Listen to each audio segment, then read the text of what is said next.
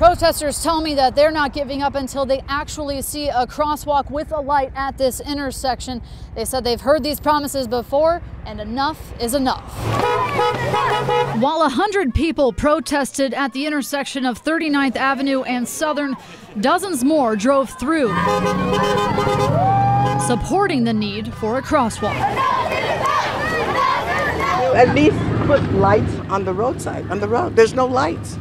There's nothing. Some even said this is the safest they've ever felt while crossing this street, as officers helped to guide traffic. It's hectic. You can see it right now. What's going on?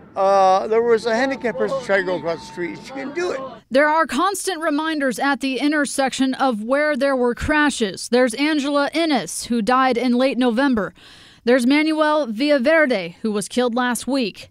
And then there's David Pulley, who was alive to organize this protest a little over a year after his crash. Let's get it done. We're not waiting anymore. I was on my motorcycle right behind him. I saw him get hit. I saw him go down. I saw him dead in the road.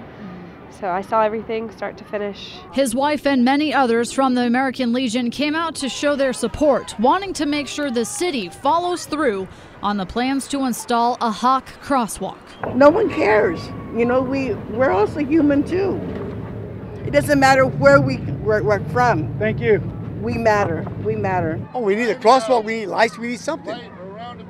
We need everything. A roundabout, whatever, or something. We need something done. It's their city. Wouldn't they want their city safe? City officials say they are also considering adding street lights to this intersection because that is the only one here. And check out how dark it is without our camera light. The city also says that they're seeking the public's input about what they think should go here at this intersection. So far, they have not announced a date when they will have that meeting. For now, reporting in Phoenix, I'm Kim Powell for Arizona's Family.